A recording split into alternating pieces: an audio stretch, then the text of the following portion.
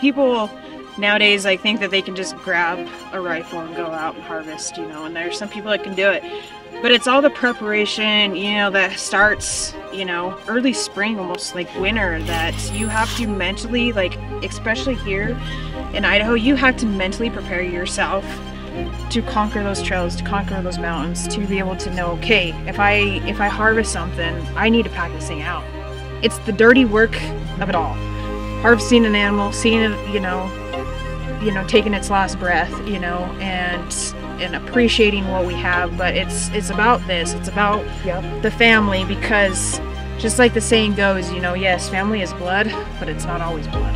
It's the people that accept you for who you are and want to share those memories.